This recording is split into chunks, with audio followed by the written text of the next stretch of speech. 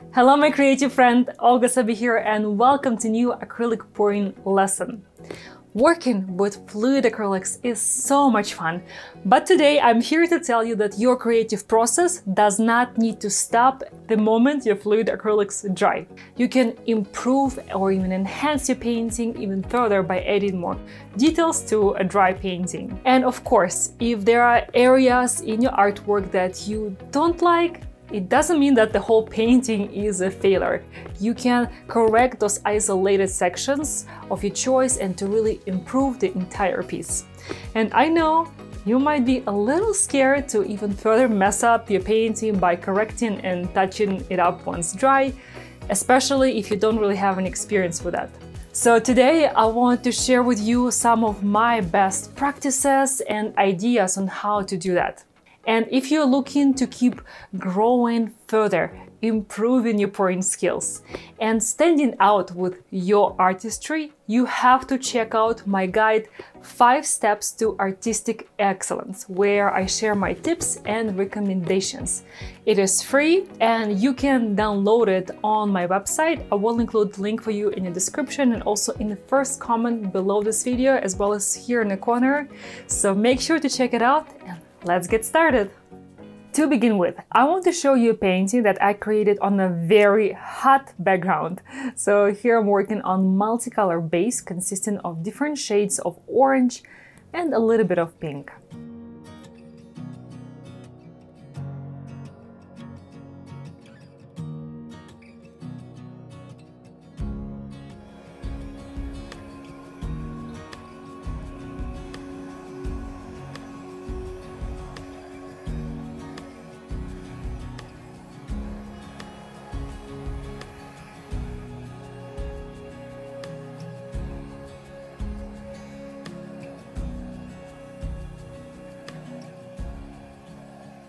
On top of this vibrant base, I decided to create a black dancing flow.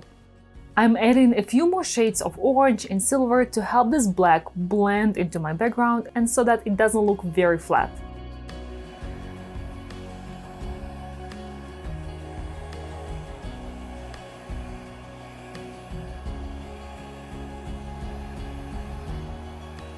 I really love how blowout worked in this one, but there was this one section that I immediately didn't like.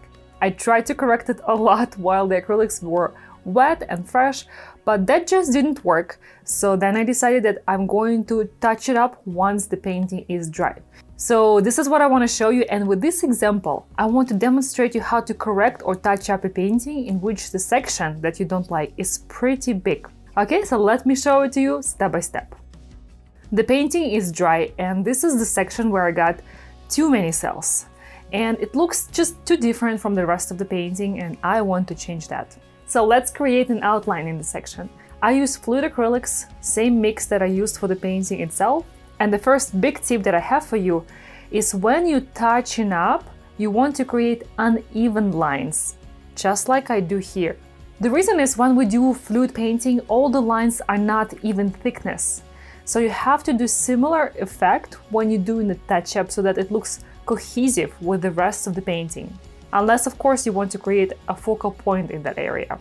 After that, I decided to do a controlled mini blowout to cover up the section that I don't like, so that it looks very similar to the rest of the blowout petals that I already have in this piece. Of course, I'm using all the same exact colors that I use for a pour itself. Now, this is also important. When you're blowing over an existing painting, so existing pour on your canvas, you get pretty high chances of getting crazing in this top layer. And here are the 2 key factors that will help you avoid it, so make sure you take note of that. First of all, it is important to let the painting fully cure, at least 2 weeks. And the second one will depend on the recipe that you are using. If you mix your colors with water only, you are much more likely to get crazing when you do this particular type of correction, because with water you have significantly stretched the binding capacity of the paint. So it's just gonna have much harder time drying correctly, which does increase chances of crazing. By the way, I used to mix my acrylics with water only, and it's one of the reasons I stopped doing that. After the blowout, I take a brush again and I blend it in with the rest of the painting by extending some of the lines and matching existing shapes that I already have in this flow.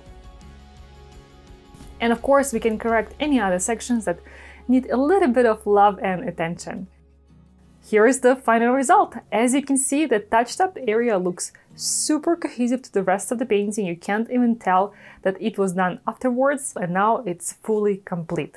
Moving on to painting number 2. And in the first example, I showed you how to correct element of the blowout, so one of the main elements of the composition.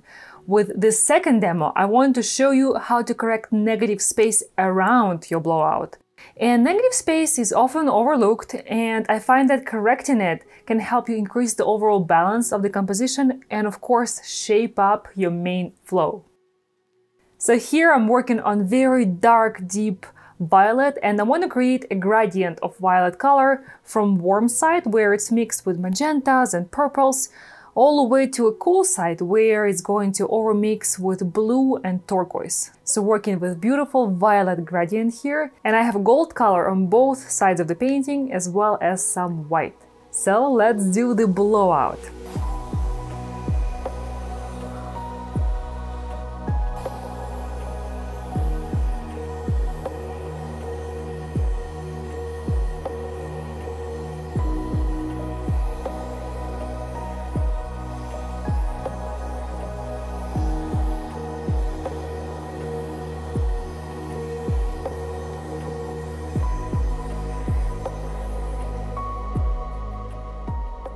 This piece is definitely pretty good, striking color palette and lots of beautiful cells. But I did feel like it needs a bit more work to get it from good to stunning. And this is what touch-up is all about. Once the painting is cured for 2+ weeks, I wanted to touch up and improve the negative space to shape up the center part and also keep a little less gold in this core section. I'm using the same exact color as I used for the base during the pour, and like I said in the first example when we worked on the orange and black painting, when creating such a solid coverage on top of the existing pour, if your acrylics are mixed with water only, you have to be mindful because you might get some crazing. So with my new recipe, I don't have this problem because even though my new recipe is about 75% water, so I still use a lot of water in my mixture, but the water is enhanced with certain type of binders, so the chances of crazing issue or pour drying are very low. After correcting the negative space, I decided to touch up a few lines within the main blowout. And again, I'm using the same exact colors that I used for the pour itself. And by the way, you can also use a straw to move the colors, even for the touch-up, so not only brushes. But for the brushes, I recommend you getting a set with variety of small size flat and round brushes. I will include the link to the one that I use in the description. Here is another idea for you. It's one of my favorite things to do when doing a touch-up, and it's extending these golden lines. I call them golden veins, to improve the flow, to connect the entire painting more towards my focal point, which has more gold, and of course to add pretty golden accents. And again, just like in the first part, you don't want these lines to be uniform thickness. Use small brush and create uneven thickness so that your touch-up embellishment looks cohesive with the rest of your painting. Here is this piece fully finished, and you can see that a few small additions, small details made a big difference in the overall appearance of this painting. So I strongly recommend you, I challenge you to give it a try and also to enhance and correct your artworks on top of your fluid acrylics. In the first two paintings in this lesson, I show you how to do some modifications, but keep the overall flow and initial shape of the painting. While in this third painting, I'm going to show you how to significantly modify your painting. And by the way, tell me, do you find all these recommendations and tips on how to touch up and correct your painting helpful? Would you like me to share more tips and pouring hacks with you? Let me know in the comments below so that I know for future videos if it's helpful for you or not. Thank you. So here I'm working with paint kiss technique, and you can see that it created very beautiful blend of colors on the canvas with a little bit of cell and more contrast towards the center. And I really liked all the lines it created with some contrast created due to the paint kiss separation of colors. but I did feel like colors have all blended a little bit too much to my taste. And I decided that with the touch-up, I want to add more contrast, definition, and character to this artwork. I want to make it look like a jewel, and let me share the process with you.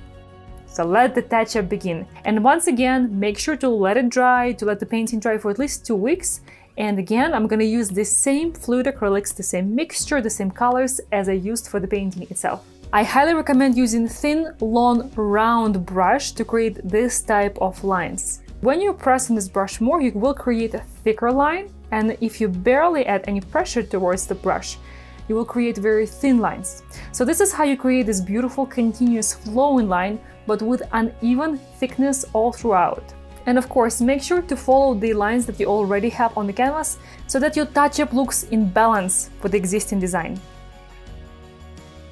To add more volume to your artwork, try adding lighter sections for some highlights and darker sections for shades, and this will help you achieve a more 3D appearance.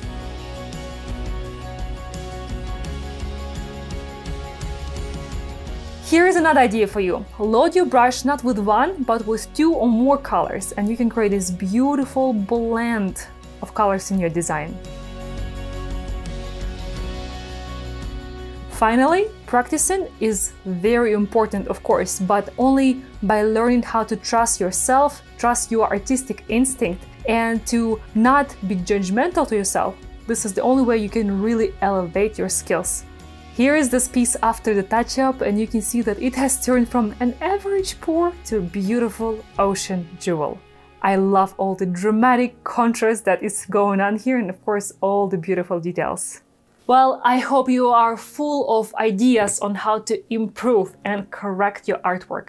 Remember, practice makes perfect. And last recommendation, if you are not very skilled with all this touch-up thing and you're worried that you're gonna make a mistake or completely mess it up, don't worry. If you add a detail that you don't really like, simply wipe it off right away with wet paper towel. It's very easy to correct, so give it a try, and don't forget to check out my guide, the 5 Steps to Artistic Excellence, and make sure to join me this coming Saturday for a launch of my new series called Fluid Rhythm. It's going to be something very special, and I don't want you to miss it out. Thank you so much for joining me today. Take care, create with passion, and I will see you this coming weekend. Bye-bye!